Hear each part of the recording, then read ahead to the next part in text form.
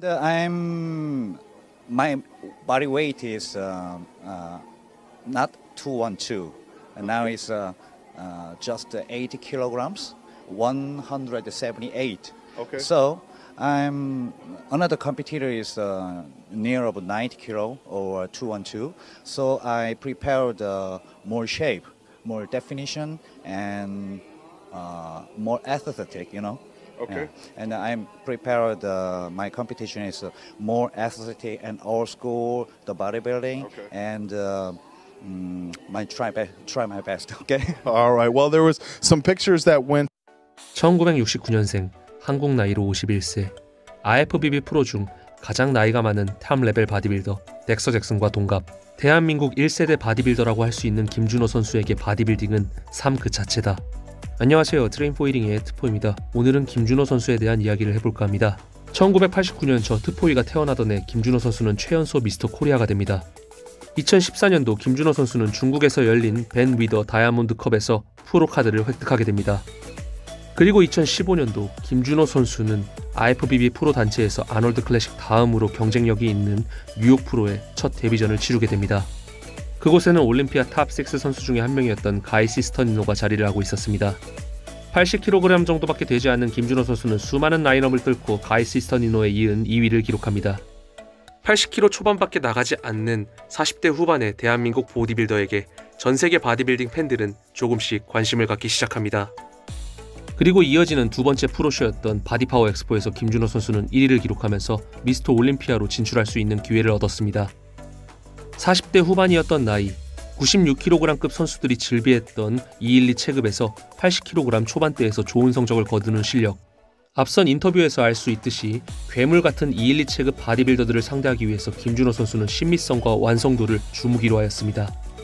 데뷔전이었던 2015년도 미스터 올림피아에서 좋은 성적을 거두지는 못했지만 김준호 선수는 이어지는 2016년도 시즌에도 많은 프로쇼에서 좋은 성적을 거둬냅니다.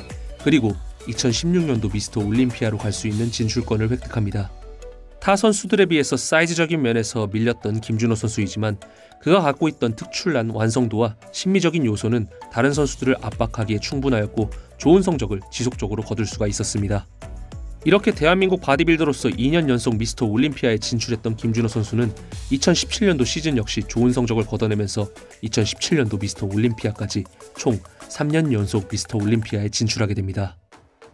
2018년도에도 아일랜드 프로, 루마니아 프로 등에서 퍼스트 콜아웃에 불리면서 건재한 실력을 입증하였지만 올림피아로 갈 수 있는 포인트를 따내지는 못했습니다. 하지만 김준호 선수의 도전은 계속되었습니다.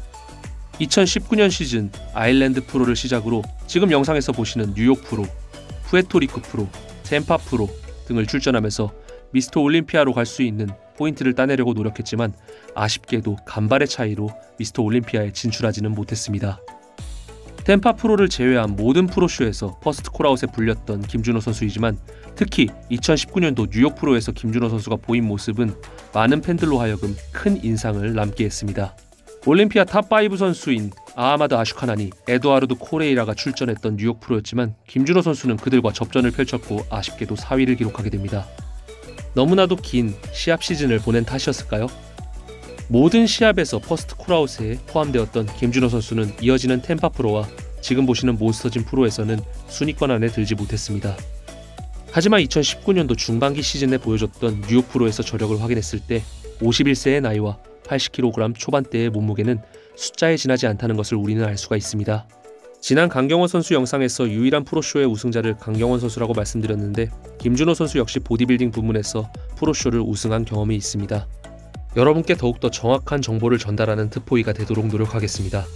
대한민국 바디빌더로서 미스터 올림피아 3년 연속 진출, 프로쇼 우승 등 이미 많은 것들을 이루었지만 아직까지도 ING인 김준호 선수의 건승을 기원합니다. 트레인포 1링의 트포이였습니다.